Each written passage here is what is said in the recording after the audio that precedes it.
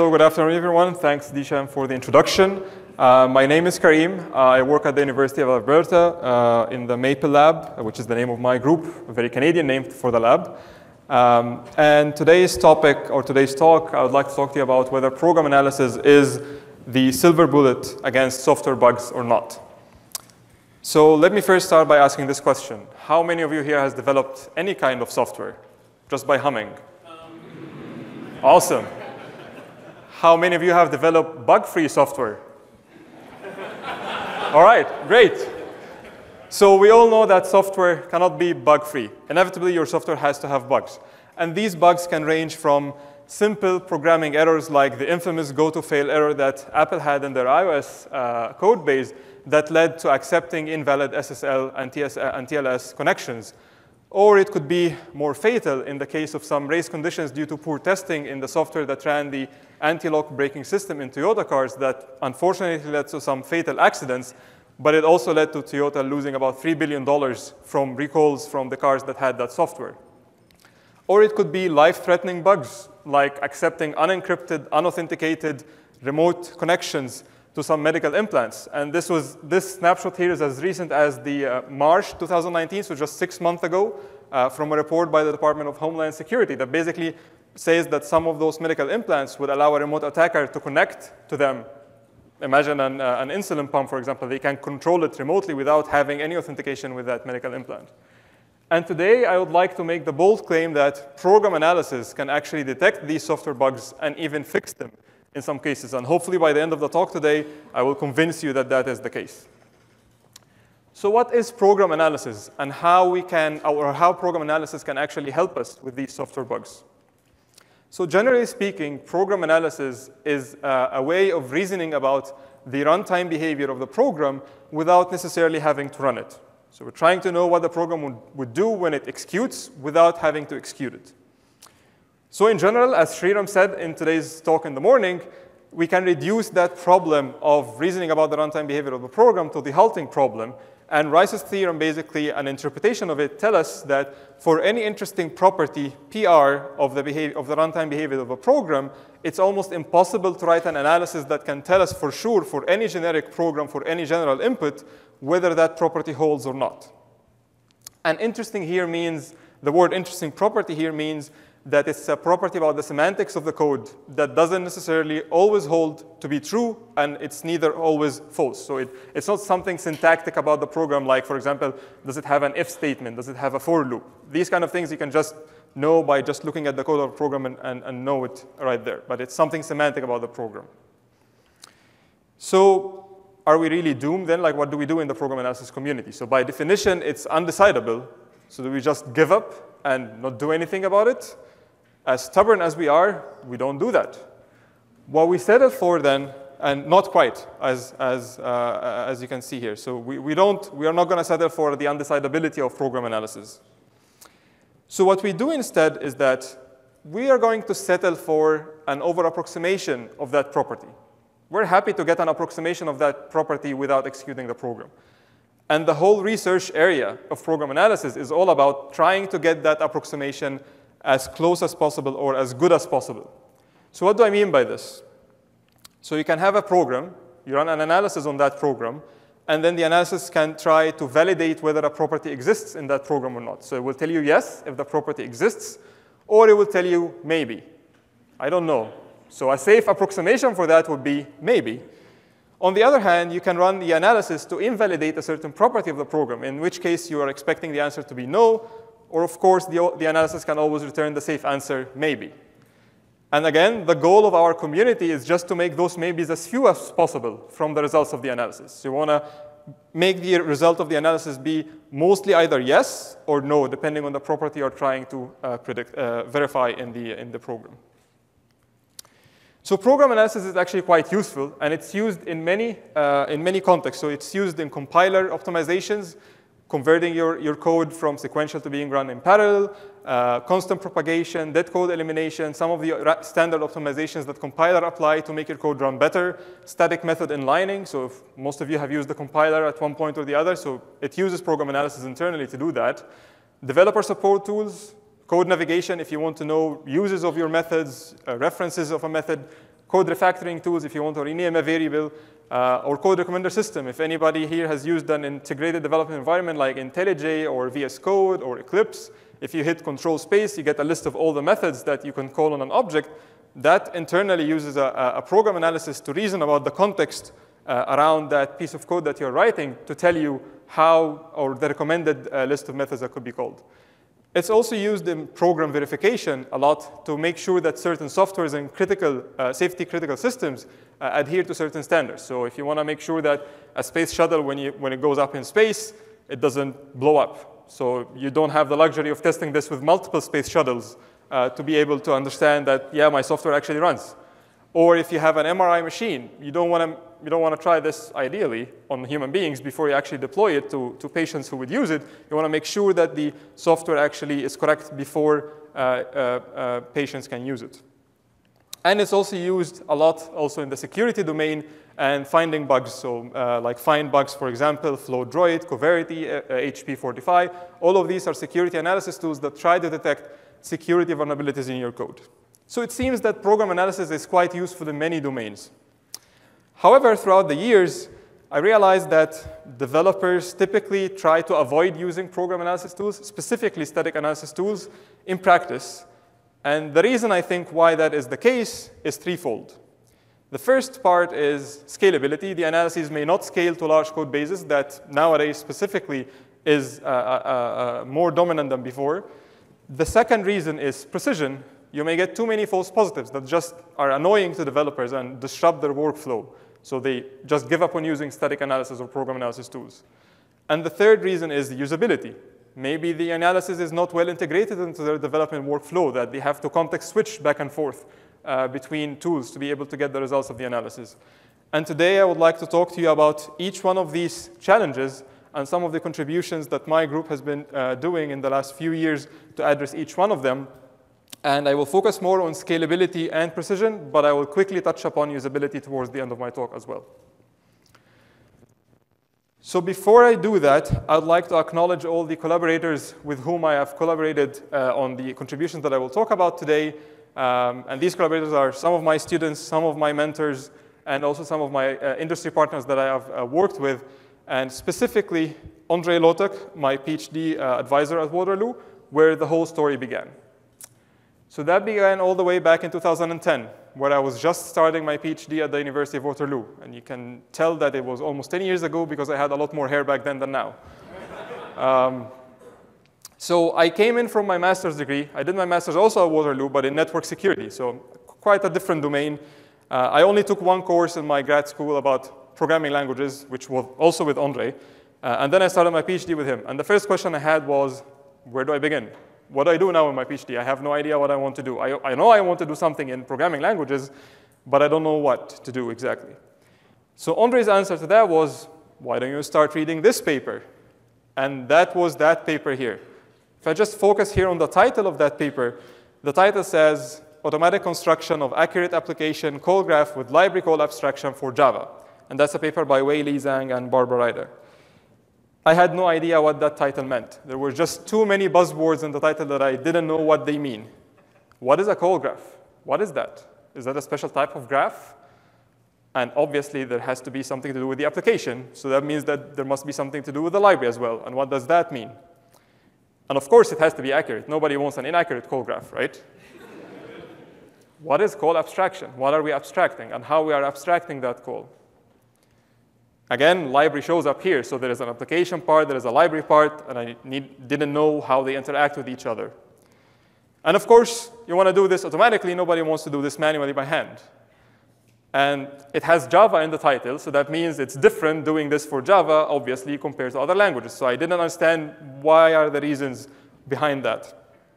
So I wanted to demystify some of these buzzwords that I didn't, and these terms that I didn't understand back then. And one thing that you usually do when you start looking at a research problem, you start reading one paper, and you just branch out, read more papers to try to understand even a single line or a single statement in that paper, and then you come back to that paper later on to continue where you left off, maybe even a few months later after you have compiled enough knowledge to be able to understand that paper. And that's exactly what I did. The first thing I wanted to understand is, what is a call graph? So after reading a few papers, specifically 2 of them that I will show here, one is the paper by Frank Tipp and Jens Pelsberg that basically explains different types of call graph analyses with different levels of precision for the Java bytecode, basically for the Java language. And the other paper that also was intriguing, which was published a year before I started my PhD, by Martin Bravenboer and Yanis Markdakis, that shows basically an analysis framework that uses data log as a language to define the analysis, which was really nice because you can just focus on the logic of what your analysis is doing without having to figure out how the analysis is actually computing the work. You just define the rules, and then the rules are automatically handled by the data log engine. So reading these 2 papers and more, I was able to understand that, well, a call graph is just a fancy name for a data structure that represents the calling relationships in your program. So if you have a method invocation, you want to know what are the potential calls that could happen at that method invocation at runtime, and a call graph would tell you that. Basically, a set of call edges or a set of reachable methods in your program. And it turns out that this is a very important data structure because that data structure is required for every single inter-procedural analysis that you may think of. An inter-procedural analysis means an analysis that crosses the boundaries of methods in your program. And once you cross the boundary of the method, you want to know where you're going to go next if there's a method invocation. And a call graph would guide you. It's basically a map of the program that will tell you where to go if you have a method invocation. So let's build a call graph. This is a code in Java. You have a main method. There's a main, you have a main class, which has only one main method, which is the entry point of the program, a bunch of statements, a small abstract class, and 2 classes that inherit from it. So according to Java, the first thing that is the main entry of your program is the public static main method, right? So that will be the first node that we're going to have in the call graph. Following from that node, we have in the if statement a creation of an object of type circle. So we're just going to call the constructor of circle. So we're calling circle.init. And according to the semantics of the Java language, when you construct an object, you will keep calling all the constructors all the way up to the top of the hierarchy, which is Java lang object. So in this case, we're calling shape.init and then object.init. So that just happens just because of the call to circle.init, or constructing a circle object. Then, of course, because we're doing program analysis, we want to reason about all possible execution paths of the program. And so far, we only looked at the if statement, not the else. So now looking at the else statement, we have a construction of a different object, which is of type square. And in that case, we're going to call square.init. And then we're going to call shape.init again, because it's a superclass of square, which will eventually also call Java lang object. So you see here that we're trying to abstract away from the actual runtime behavior by including all the possible calls that can happen at runtime. So we don't know what exactly is the concrete execution that the program will take. That's why the abstraction comes in place to know what could possibly happen with these method calls at runtime. And then the last method that we have, the last statement, is s.draw. And because we have an object of type circle and an object of type square, we think, or the analysis would think, that there could be dispatched that method s.draw to either circle.draw or square.draw. So here we go. We have a call graph now for that Java program. So that's great. So now going back to the paper that I started everything with, now I know what a call graph is. Good.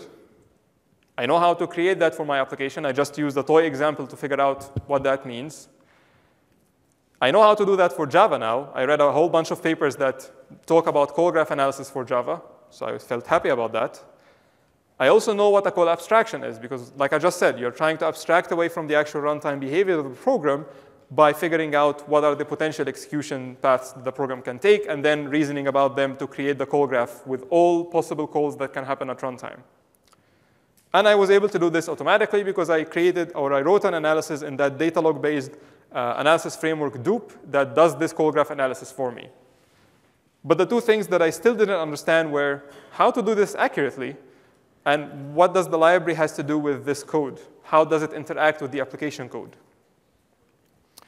So I thought, OK, let's try to build a call graph for the largest program in Java that I can think of at the time, and it's Java-C, the Java compiler. And let's see what happens here. So what I did is that I implemented that call graph analysis and used an open source data log engine called Iris. And the Java-C bytecode there wasn't really too much. It was also, at that time, it was Java 1.4.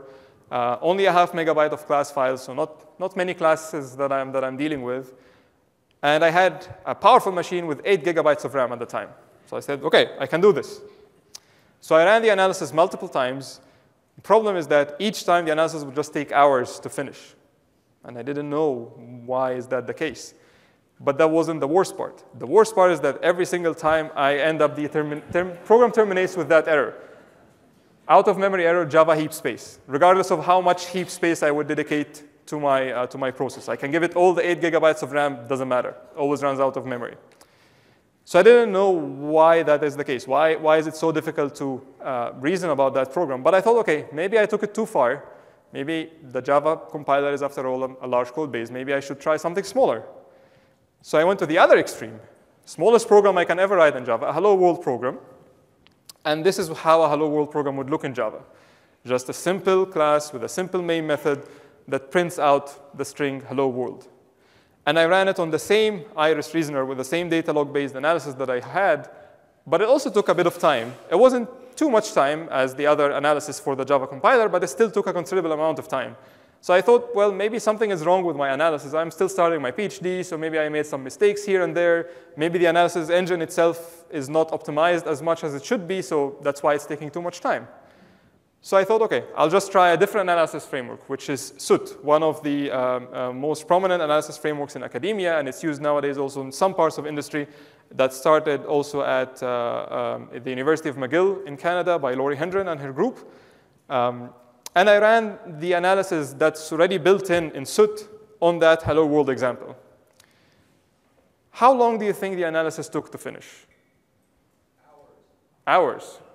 OK. Anybody else? Microseconds. So we have hours and microseconds. Anybody in between? Days. Was that days? All right. So it actually took about roughly a little bit more than 30 seconds to get the call graph for that hello world program. So not microseconds, not hours, definitely not days. But still, like, why do I need 30 seconds to get a call graph for one statement in my code? And then I get a call graph with more than 5,000 reachable methods and more than 23,000 edges in the call graph. So looking at this code, I was like, what's happening here? I only have one method, so I'm expecting to have maybe 2 edges, maybe 3 edges at the most. What is going on there? So again, reading more and more papers about call graph analysis, I realized that the code that you see up here, or up here, it's just your code. And for the analysis to be able to analyze your program, it has to bring in all the library dependencies that your code depends on. And because here you're calling systemout.println, so it has to bring in all the standard library, all the relevant parts in the standard library to be able to run the analysis properly and to give you a complete result for the analysis. So it's not just the code that you wrote as a developer that is being analyzed, but also all its library dependencies. OK, and this is actually a visualization of that code here. So this is, I kid you not, this is how you would visualize it using GraphViz, for example. Maybe the 2 methods down there on the right-hand side or something. But all that web of calls and edges are what's happening in the library, things that you as a developer couldn't care less what's going on there. All what you need to know is which method I'm calling in the library, and that's it. I don't care what's happening in there. All right. So of course, if you are a developer and using this in an IDE like Eclipse or IntelliJ or whatever, and you want to navigate through your code, you don't want to see that graph there. So that's something that really bugged me at the time. And I wanted to know what is the reason and how can I solve it. But anyways, going back to my paper that I started with, now I understand what it means to have an accurate call graph, because that call graph is not accurate. I'm just getting too much noise. And I also know now how the library can interact with the application in ways that make the analysis really imprecise. How can we resolve that? How can we do that? So the first thing I asked myself, am I alone? Am I the only one who has had this problem before? So reading more papers, going to mailing lists, specifically the mailing list for SUT, I found out that actually many other researchers and practitioners have found the same problem or have bumped into the same problem before. They don't care about the library nodes. They don't care what happens in the library. They just need to focus on their application code. And then you will see things like ignoring the library would be unsound. What does unsound mean? I didn't know at the time what unsound means. But obviously, all what they were asking for is a way to do partial program analysis. So how can we get a holistic overview of what the program will do by only analyzing parts of it, rather than analyzing it all, including all its library dependencies? But the trick part here is to do this in a sound and precise way. That's what people wanted. So to clarify that, let's assume that this is the call graph of your program. So the white circles here are the nodes or methods in your program. I just removed all the edges just to make it a bit more clear. So ideally, your ideal call graph would be that call graph here. But again, because we can reduce every problem in program analysis from the halting problem, getting the ideal call graph reduces from the halting problem. So we cannot compute that call graph. So what typical program analyses or call graph analyses do is that they perform what I call whole program analysis. They get your program, you get your application code, all the library dependencies, put them in together, throw them at the analysis, get the result, to give you a safe over-approximation of the runtime behavior of the program. What if you don't want to do that? What if you want to do sound and precise partial program analysis? You have one of two options. First option is you can either say, I don't care about the library, I don't care what happens there, the library cannot affect my code in any way, so you just get an incomplete view of what the world looks like for your application code. But you still get some result. But that result is incomplete. And if you're using this call graph in a client analysis that depends on its result, then the results of that analysis is also incomplete.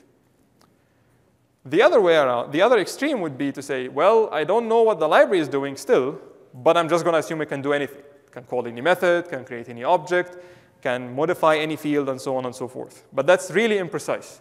What we really want to do is have something in the sweet spot in between, something that can still be precisely as close to the whole program analysis, but still without analyzing any code in the library, because you may either not have that code or just maybe too much code to analyze in the first place. So to address that problem, we define what we call the separate compilation assumption. So what that assumption states is the following. It states that all of the library classes in a language like Java can be compiled in the absence of application classes. So that's a very simple, fair assumption to make, yet it's very powerful because it allows us to define a lot of constraints about how the library interacts with the application. So it defines things like what classes can exist in the library, what classes in the application can inherit from the classes in the library, what objects or classes in the application the library can instantiate and can have access to fields, arrays, local variables in the library, method calls or callbacks, which is the main reason why a partial program analysis may be unsound or imprecise, and so on and so forth. Today, I would just like to highlight two of these constraints, local variables and method calls, because they are the most important ones that make the separate compilation assumption work actually in practice. So the first one is the library points to set, or the local variables in the library. So as you can see here, I'm just separating the code in the application versus the code in the library in this cloud. The application code stays the same. The separate compilation assumption does not change anything in that code, stays the same. So you still have all the variables. You still have the points to sets that tell you what are the heap allocations that these variables may point to at runtime. So everything stays the same there. In the library, since we're not analyzing any code, we don't have any local variables. But we still need that information about the heap allocations that they may point to be able to get a sound and a complete call graph. So instead, we have a summary points to set called LPT, or library points to set, that you can think of this set as the union of all the local variables in the original library code that we are not analyzing. So that's a substitution for the original library code. All right. Now the next constraint that's also really important is callbacks. How do we, without knowing the actual calls in the library, how do we know which methods in the application the library can call back, like event handlers and so on and so forth? So the separate compilation assumption has two conditions for a callback to happen. So in this case, we have an application code a.m, and we will say that the library can call back that method if two conditions are satisfied. The first one is the library should know about that method somehow. Like the library cannot call a method that it doesn't know about. So it has to know the signature of that method, and the way to be able to know that, assuming there is no reflection, of course, is by the application class A extending the library class L and overriding that class M. So that way the library can know that. And we can know that from looking at the class structure of the library without having to look at the code in the library itself. But that condition alone is not enough. The second condition, which relates to the library points to set, states that there has to be an object of compatible type, which means the type of the declared class or a subclass of it, that is in the library points to set. So if you have these two conditions, that allows the library to have a callback. And since it allows the library to have a callback, we're just going to assume that this callback may happen and make the analysis computed. So for example, if you have an application class B that still satisfies the first condition, but there is no object of type B or a subclass of B in the LPT, so there will be no callback, just to make the analysis more precise. Same thing for C.M, even though that M may have the same signature, but since there is no relationship between C and L in the class hierarchy, then there will be no callback there. And these two conditions and these two constraints, library callbacks and the library points to set, are very essential to having a precise and complete call graph analysis without analyzing the library in the code, the code in the library. All right, so now that we have this separate compilation assumption, we want to enable wider use of it across any analysis framework without having to change that analysis framework and without having to change the code in the application. And to do that, we implemented a system called adheres that does the following. It gets in 3 parameters: your application code, any library dependencies that you may have, which we can substitute by just a description of that library just to know what the methods are. And optionally, it can even receive information in a plain text format that tells it what are the uses of reflection in the original library that we had. And then adheres runs a bunch of static analyses that just looks at the structure of the code. So it does not analyze any code in the application or the library. It just looks at the class hierarchy, signatures of methods, signatures of fields, and the entries in the constant pool of the class files. So like strings and integers and values like that to simulate or to reason about what maybe, for example, what reflection could do if it concatenates a couple of strings to figure out the name of a class to be instantiated and so on. And the output of adheres is a jar file that encodes all the constraints of the separate compilation assumption as explicit bytecode instructions. So you can use this jar file instead of the original jar file for all the libraries, along with the application code, in any analysis framework that understands class files, which is all of the analysis frameworks that analyze Java programs, and you would automatically have support for partial program analysis without analyzing the library code, without changing as well any code in your analysis. You just need to use that jar file instead of the original jar file for the library, and you automatically get the benefit of the separate compilation assumption without analyzing the whole program. So how does adheres fare in practice? So in the experiments that we have done in the past, we found that we are able to reduce the size of the library by 600 times just using adheres. And that huge reduction in the size of the code that the analysis has to handle leads to the analysis being, a call graph analysis, to be 7 times faster than before and use up to 6 times less memory than before. So you can see that the reduction of the code just doesn't also affect both the runtime performance of the analysis, but also how much memory you could use. And that relates back to that memory heap space error that I kept getting before, because just the analysis can't handle all the data structures that it needs to maintain to create a complete result. And the most important part about this is that from our evaluation, we were able to show that the analysis produces precise and sound results. So we actually have a formal proof that says that the results are sound. And we also show, compared to the whole program analyses, that we still have a call graph analysis within a reasonable precision to what you would get if you would have analyzed the library. So I'm also really happy to say that adheres does work in practice. It's actually used now in all the 3 popular frameworks that we have in academia. Some of them are also from industry, like WALA, for example. It's the analysis framework from IBM.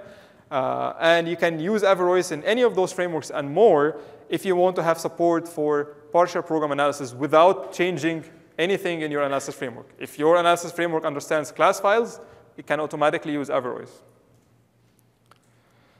So with the work that we have done with adheres and the separate compilation assumption, we were able to scale analyses to some code bases that we were not able to analyze before and reduce the performance, or improve, the performance of call graph analysis at runtime, reduce the memory requirements for these analyses, and hopefully scale it to even larger code bases. All right.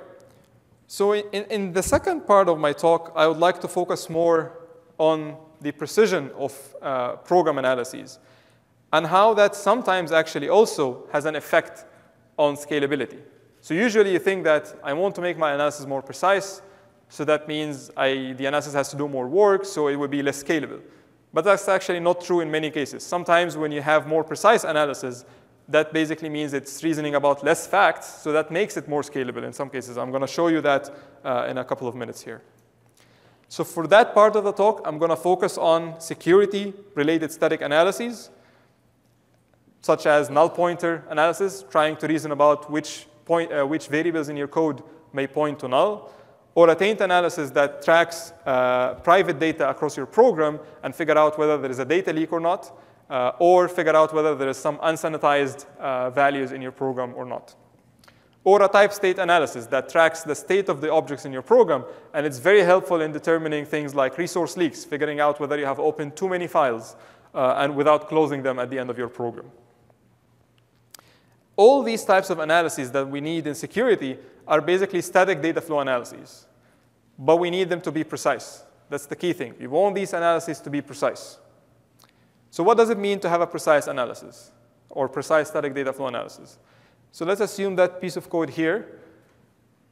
To be precise, we need to have two properties of the analysis. The first property is the analysis has to be context sensitive, meaning that the analysis has to differentiate between calls to the same method from different locations in the program.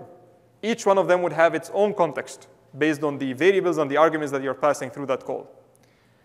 The second thing that it needs to be precise is field sensitivity. The analysis has to be able to differentiate between accesses to fields, different fields on the same object, and not treat them all the same. So if you have these two properties, then the static data flow analysis is precise enough to be able to compute precise results for you. So one way to obtain both context sensitivity and field sensitivity in the same analysis is through having an abstraction that is commonly used in the field called push-down automata, by representing variables as a push-down system that has two things. One stack that represents the stack of calls. Every method call you make is a push on the stack. Every return from a method call would be represented by a pop from that stack. And have another separate stack for accesses to the fields. Every write to the field will be a push on the stack. Every read from that field will be a pop from that stack. And by maintaining both stacks of calls and stack of fields, your push-down automata can actually have both context sensitivity for the method calls, field sensitivity for field accesses. However, that problem is, again, an undecidable problem. And there is a very nice paper by Tom Rapps in Toplas, one of the top journals in our community, from the year 2000 that explains why this problem is undecidable and how it reduces from the halting problem, just like pretty much any interesting problem in program analysis that is worth working on. Do you think we're going to give up? No. We need to find something else to do that. So what do people usually do traditionally in the program analysis community to work around that undecidability? They're just going to say the following. We're going to keep the stack of calls as is, but we're going to get rid of the stack of fields, because that makes the analysis undecidable. And instead, we're going to settle for an approximation of the property that we want to compute, which is the field accesses. And that approximation uses another abstraction called access paths or access graphs. And you can think of that abstraction as a regular expression that tells you what are the possible field accesses that you may have in your program. So it's just a regular expression that is represented by a graph. The problem with that representation is that it requires what we call a k-limit. So that k-limit is how far you can represent a string or a field access in the object. So a.b.c, a.b.c.d, how far you can go deep into an object. And there are two problems with that kind of limitation or that kind of representation. The first problem is, how big should k be? And usually the answer is, well, I don't know. I'm just going to run the analysis multiple times and then figure out a reasonable value for k that fits the needs that I have in the analysis that I want. So you can't decide this a priori of running the analysis. The second problem is, whatever the value of k that you choose, you definitely will have some false positives in your in your analysis results. And these false positives may be too many if you choose a low value of k, a small value of k. They may be too few if you choose a big enough value of k, but at that time, the analysis won't necessarily scale to the code base that you're interested in. So to overcome these two problems, we developed a new abstraction called synchronized push-down system automata, or for short, SPDS. So what does SPDS do? In the original abstraction, it's one analysis that is both context-sensitive and field-sensitive. So we thought, OK, why don't we just have two analyses rather than one? One of them is context-sensitive, and the other one is field-sensitive, and somehow combine the results that we get from both analyses to get the benefit of both worlds. And in our POPL paper earlier this year, we showed that actually that new abstraction that we came up with in SPDS is an over-approximation of the original abstraction with one analysis and two stacks. But we also show that the over-approximation, we were able to push it to exactly one corner case in the theory behind the analysis that theoretically does exist, but in practice, in all the code that we have analyzed, we have never encountered that corner case. So practically speaking, that corner case does not exist for us. We can get around without handling it. So, OK, so how do we do that? How do we have two analyses and combine the results between both of them? So context-sensitive analysis, we know this from the original abstraction. We're just going to have a stack of calls, exactly like the original abstraction. Nothing has changed there. The difference now would be in the push-down system of fields. Because now we have a separate push-down automata with a separate stack in a separate analysis. And the way we're going to combine the results of both analyses is that we're going to basically do an intersection of both push-down automata. We're going to accept words in those two PDAs or push-down automata that are acceptable in both push-down systems. And if that word, which is the query that the analysis is trying to answer, or the path in the program that the analysis is trying to compute a value for, is accepted in both push-down automata, then we're going to say that it is accepted in our analysis, so it could happen at runtime, and then we compute the analysis for that path. So now we have an analysis that is both decidable, because we worked around that undecidability problem by having two separate analyses and two separate push-down systems that we just interleave or intersect the results between them. And the most important part, there is no k-limiting anymore. I don't have to worry about what's the value of k or have imprecise values from the analysis because I chose a value of k that is too low or too small. So how does SPDS evaluate? So to do the evaluation of SPDS, so here I'm showing a graph. On the x-axis, I'm showing the number of field accesses, basically the value of k, right, the k-limit. On the x-axis, I'm showing the runtime of the analysis, how many seconds the analysis takes to finish. And this is done on a contrived benchmark, so not a real-world application, but just to show you the differences between the various configurations of k for the original abstraction versus SPDS. So if you have a value of k equals 4, you're going to get a very steep, almost exponential growth in time, depending on how large your program is. So that's obviously not that scalable. What if you lower the value of k? So now we are getting less precise results, but in the sake of, or hopefully, that you're going to get more scalable analysis. It's not much better. But it's still a little bit more scalable, so that's OK. What if we even lower the precision more? So k equals 2. So we get a bit more scalability of the analysis, but again, we're losing almost half the precision that we had from before. What if we set k equals 1? That's perfect. We get a very scalable analysis that's much better than k equals 2 or 3 or 4, but we almost lose all the sensitivity of field sensitivity. Because now when k equals 1, all what you can represent is one field access, a.f. If you have an object where you're accessing a field of the object, like a.b.c, your analysis will just over-approximate that to a.b.star. So, and in a regular expression, basically, using a regular expression syntax here. So where does SPDS fall in this graph? Where do you think it falls in this diagram here? Do you think it's better than k equals 1? Yes. Thank you. Do you think it is worse than k equals 4? No. Thank you. It's actually right before k equals 1. So you have scalability of the analysis that is very close to the most scalable setting in the original abstraction, which is k equals 1. But the thing to remember here, we don't have any k limit in SPDS, which means basically you have a precision of k equals infinity. So for the precision of k equals infinity, you get performance or scalability of the analysis that is very close to the most scalable abstraction in the original analysis.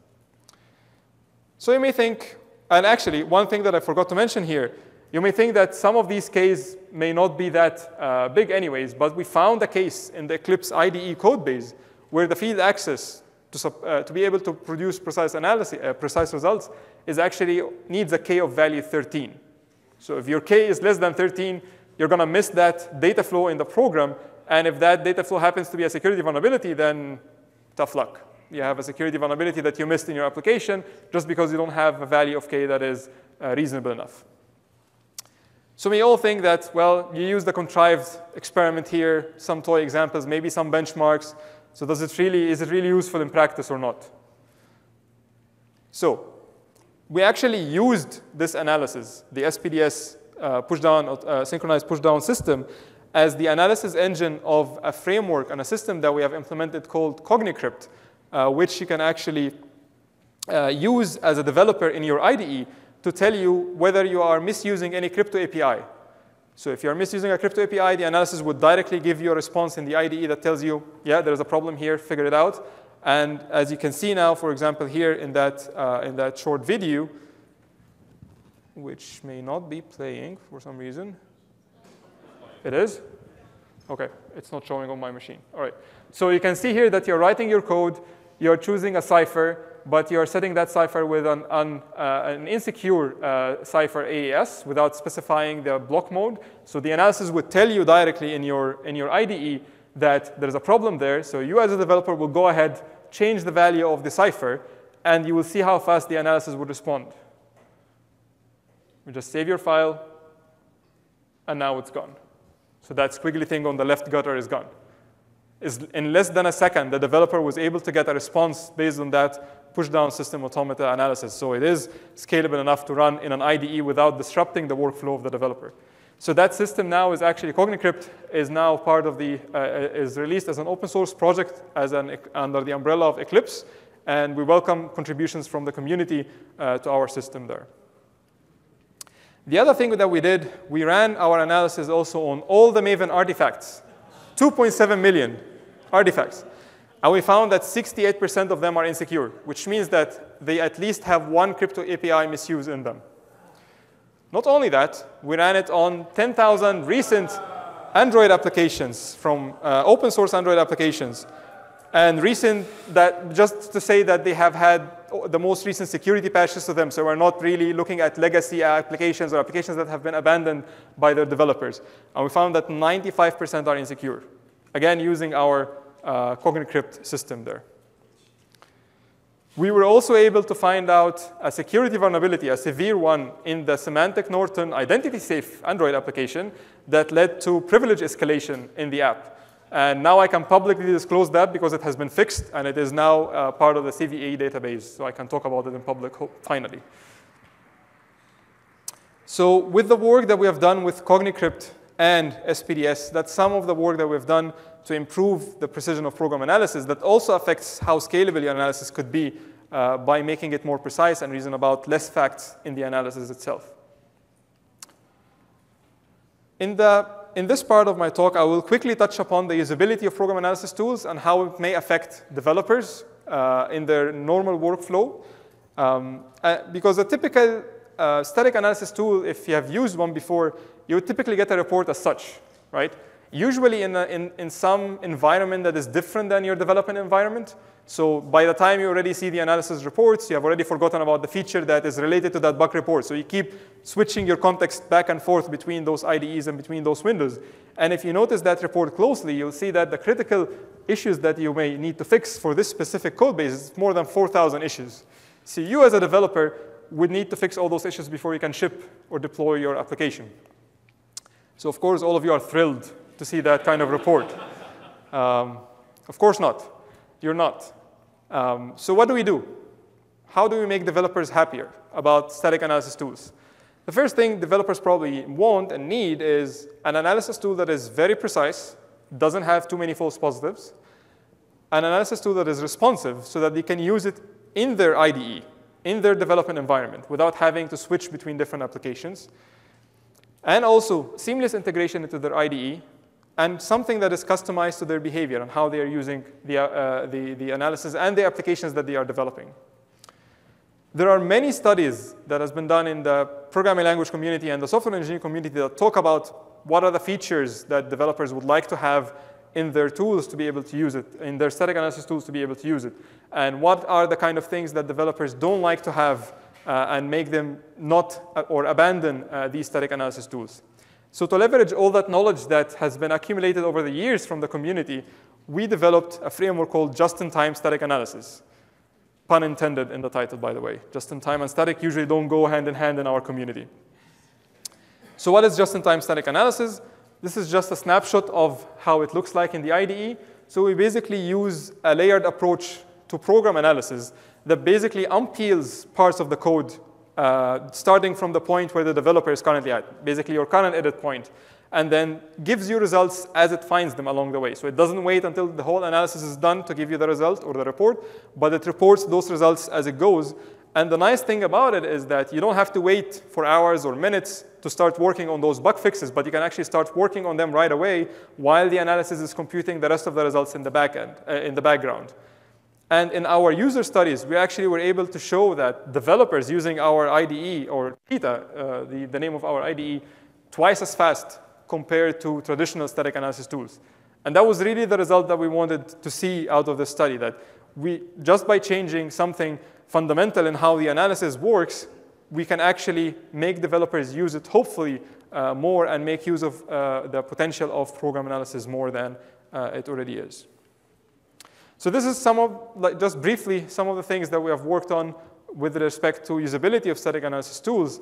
So far, I've talked about scalability, precision, and usability of static analysis tools, some of the challenges that we have seen, and how we have worked to improve each one of them. So where do we go from here? What does the future hold for program analysis? So some of the work that my group has been up to is, the first one is building an analysis framework for Swift that is based on top of Wala, the IBM industry-grade analysis framework. And the nice thing about it is that it has support for multiple different languages. So now we can support modern software systems where you have something like Swift for TensorFlow. You have Swift code, you have Python code, and they both interact with each other in some way. And you want to reason about a program that is no longer in one language or no longer uses one compiler. So Swan or the Swift analysis framework would allow us to do something like that. Or using program analysis in contexts that previously haven't seen usage of program analysis, like using it at runtime in the JIT compiler or the just-in-time compiler in a VM, and use that to estimate post-inlining transformations to make better inlining decisions at runtime using abstract interpretation, something that I never thought I would be able to do a few years ago. Or even using program analysis in terms, in the form of symbolic execution in solver-aided languages that are really powerful, such as Rosette, that allow you to reason about symbols in your program without having concrete values for them, to fix errors that you may find in neural networks without having to retrain that neural network again, which is some work that I've been doing with some undergrads, actually, in our department, a really brilliant undergrad in our department in the past year or so. And I'm also happy to see the uptake of static analysis in the last few years from different companies, such as Google, for example, who is now using static analysis to make sure that and report security vulnerabilities in Android applications to the developers before they approve the app in their Play Store, just to reduce the amount of security vulnerabilities in those applications. Or the various analysis frameworks and tools that Facebook deploys to be able to have static analysis at large and scale to hundreds of lines of millions of code, and even automatically repair those pieces of code, like Facebook SAPFix, for example, does that. It will automatically not just detect, but also fix those errors in these code bases. You can also now have a continuous security analysis running in your public GitHub repository thanks to SEML that will tell you whether there are security vulnerabilities in your repository or not. So I think with all that work and with all what has been happening, and also the challenges that we have been seeing in the PL community, like with quantum computing, with AI and machine learning, I think that the future of program analysis is really vibrant, and there are a lot of interesting research challenges ahead of us that we're going to be tackling in the next few years. So let me now quickly wrap up what I've been talking about today.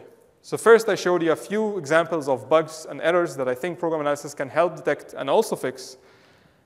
And I showed you some of the contexts that I think program analysis is useful in, like compiler optimization, developer support tools, program verification, and security. The three main challenges that I think do not allow developers to make use of the full potential of program analysis and specifically static analysis in practice, and some of the contributions that we were able to make to improve the status quo of those three main challenges. And also briefly talked about some of the future work that I see in program analysis that I think will shape the next few years in the program analysis research. And with that, I'd like to thank you all, and I'm happy to take any of your questions.